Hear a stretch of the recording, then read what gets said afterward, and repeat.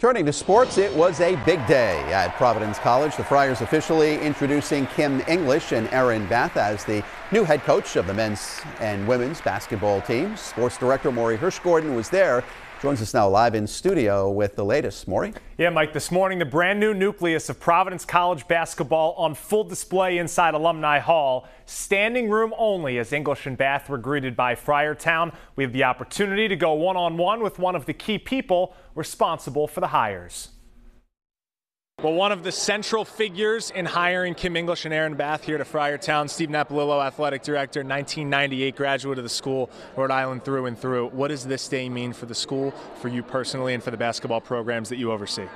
I'm just so excited for the community, the city, the state, every Friar fan out there. This is a special day because I wanted to make sure I brought new members to the Friar family who not only stood for what Providence College stands for, but has huge potential, and I think, as you saw, great days ahead in Friartown. You know what Friartown's all about, but when Erin and Kim walk in with their families side by side and they're wide-eyed and they see what this fan base is all about, you think that got the engines going a little bit?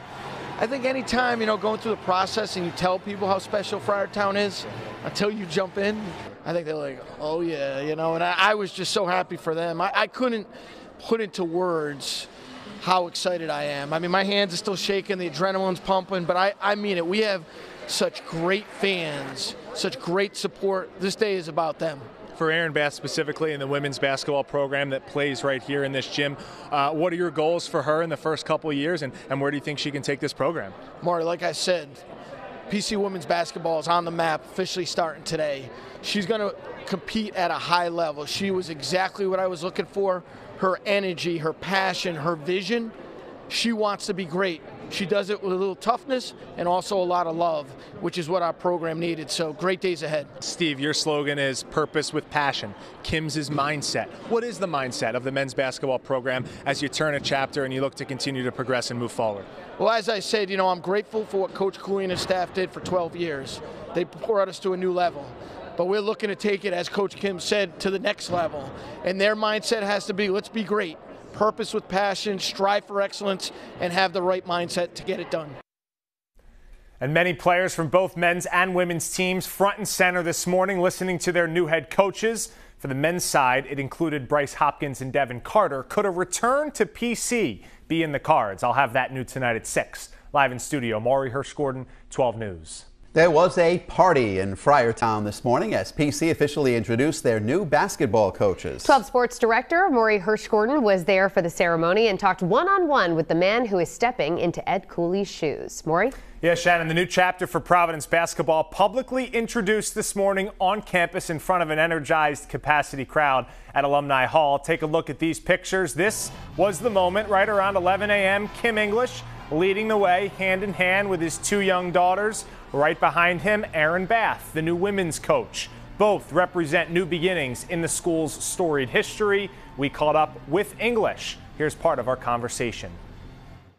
The newest PC men's basketball head coach joining us now in Kim English, and it's official. You've got the pin on the jacket. Here we go. You were just up on stage in front of a packed gym here. What is it like now to be, the official head coach? It's been a little bit, but to see people in person. Yeah, it's been official. We've been working, since last week. It was great. I've never really been big on press conferences. Everyone's talking about winning the press conference. I want to win our first game, so that's always been the focus. But to walk out here and see and feel this reception, it just, really hammered home what I knew about PC, what I felt and believed about how special this place is and even how special it can be. When you say something is different here, what is different about Friartown and what you hope to lead for years to come? It's just, I'm not sure people outside of this place actually know. Everything about Providence athletics, the fan support.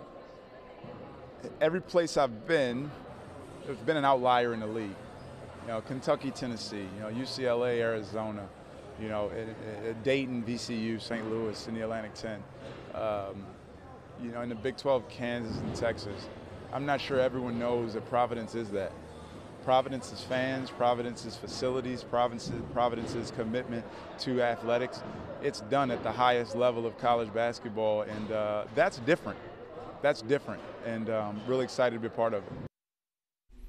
I also asked English about continuing to retain talent on his roster. His answer about who he wants to build next year's team around coming up in sports. Live in studio, Maury Hirsch-Gordon, 12 News.